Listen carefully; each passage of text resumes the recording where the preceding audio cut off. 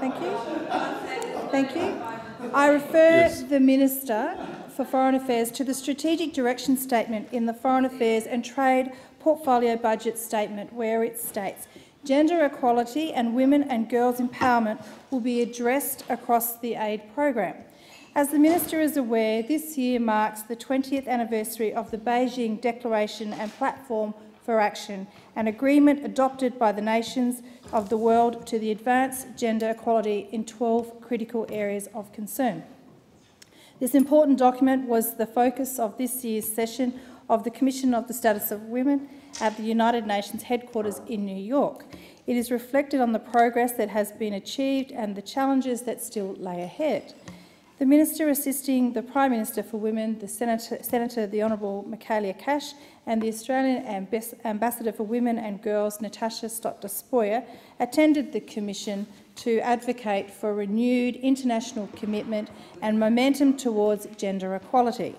20 years on, gender inequality persists in our region, undermining economic growth, human development and poverty reduction. The anniversary has placed women's empowerment front and centre on the global agenda, with policymakers, political leaders, technical experts and gender advocates driving renewed political will and commitment. The evidence is clear.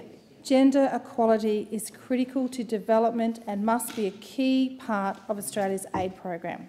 I'm pleased that the government's new aid paradigm released last year, Australian Aid, promoting prosperity, reducing poverty, enhancing stability, places gender at the heart of our aid program. The document highlights the alarming rate of domestic violence, with 1 in 3 women in Southeast Asia and 2 in 3 women in some Pacific countries experiencing physical and/or sexual abuse by their partner. It's estimated that the Asia-Pacific region is losing up to $47 billion annually because of women's limited access to employment opportunities, and up to $30 billion annually due to gender gaps in education. Minister, this statistic is alarming to me as a woman, and particularly so the member of Solomon. My electorate is one of Australia's most multicultural communities, with vibrant Asian and Pacific communities. In the time it takes me to travel from my electorate south to Canberra, an equivalent trip north would reach 8 international capital cities, 36 trade ports, 69 international airports and nearly half a billion people. To put it simply, what's good for Asia is good for Solomon. Economic growth in Asia means jobs in North Australia. Economic empowerment in Southeast Asia and the Pacific means markets for our goods, skills and produce. Given this statistic, how is Australia's aid agenda prioritising women's empowerment? How will the Abbott government assess the performance of our aid program in addressing gender inequality? In the Foreign Minister's speech on the government's new aid paradigm, she states, globally, the private sector generates 90% of jobs and funds over 60% of investment. A strong private sector delivers high growth, more jobs and will help reduce poverty. According to the Strategic Direction Statement in the Portfolio Budget Statement, DFAT will strengthen the aid program engagement with the private sector and its promotion of the empowerment of women and girls. Minister, how is the Abbott government embracing the private sector to advance gender equality? Called the Honourable Minister. I thank the member for Solomon for her support of the Australian government's commitment to promoting opportunities for women and girls, and for her question. And I know that she has worked very hard to support women and girls in her electorate of Solomon and in the Northern Territory. And as she rightly notes, the government's new aid paradigm reflects our strong commitment to empowering women and girls in our region.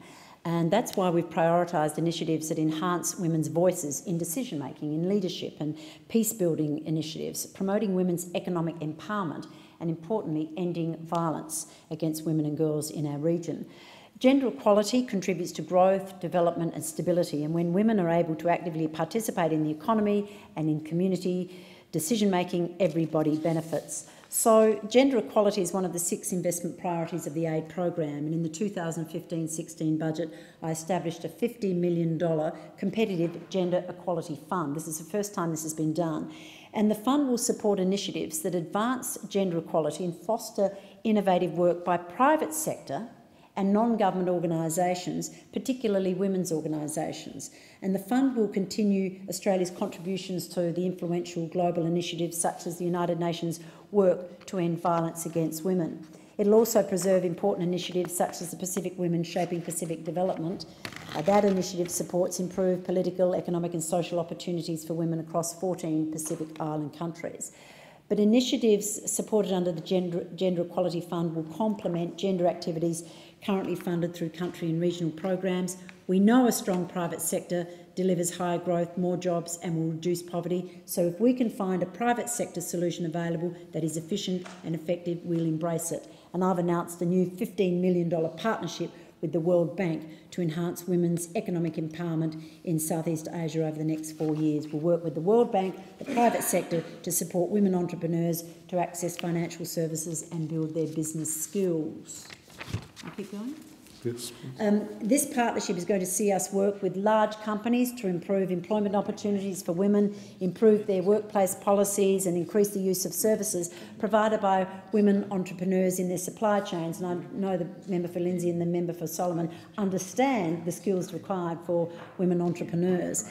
This investment will improve the knowledge of the ways to increase women's economic opportunities, apply those lessons to the design of programs. And we're going to do it through a Southeast Asian Gender Lab, which will undertake data collection, analysis and the evaluation of the impact that programs will have. And Australia's investment in women's empowerment through practical programs supports our international commitments, including at the United Nations Commission on the Status of Women. In fact, last month in Pakistan, I announced the skills training program for marginalised women and girls, and the program is going to support 5,000 women and girls in remote areas to develop skills suitable to the local job market and to access finance to establish small business, because as we know, in Australia and elsewhere, small business is the driver of economies.